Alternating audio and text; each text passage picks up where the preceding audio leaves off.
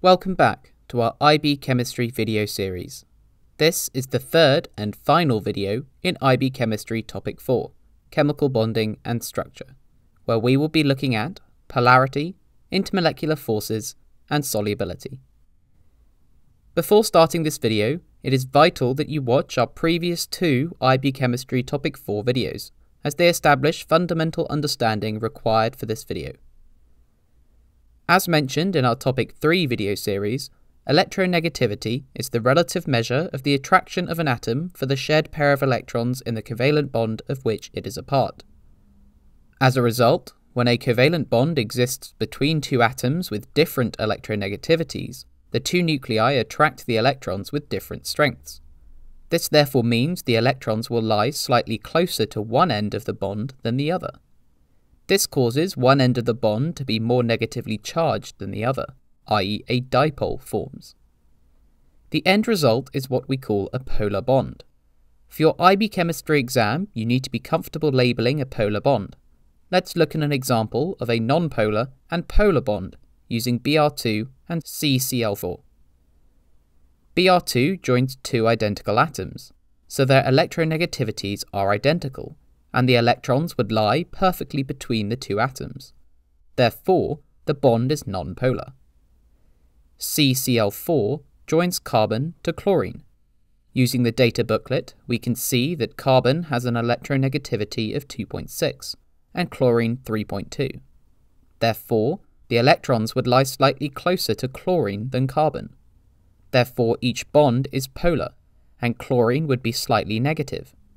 To indicate this, the negative poles on the chlorines are shown with a delta negative symbol, and the positive pole on the carbon is shown with a delta positive symbol.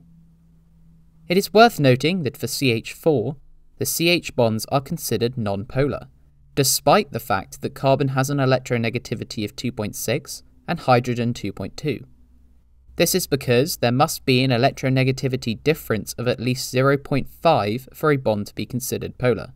However, this point is minor. So, the concept of a polar bond is now clear. But how does this relate to a molecule? Well, we can describe molecules as polar or nonpolar too. However, this depends on the overall shape of the molecule. Just like a bond, a molecule must have a more positive or negative end to be considered polar. Let's use the example of CF4 and CH3F to explain this. The Lewis structure for CF4 looks like this. So it has 4 electron domains and tetrahedral domain geometry. Since all 4 domains are bonding, the molecule is tetrahedral. As fluorine's electronegativity of 4 is greater than carbon's of 2.6, it has 4 polar bonds. However, the delta negative fluorines are symmetrically dispersed around the central carbon, so the molecule does not have a more positive or negative end. Thus, CF4, whilst containing 4 polar bonds, is nonpolar. The Lewis structure for CH3F looks like this. So it too has 4 electron domains and tetrahedral domain geometry.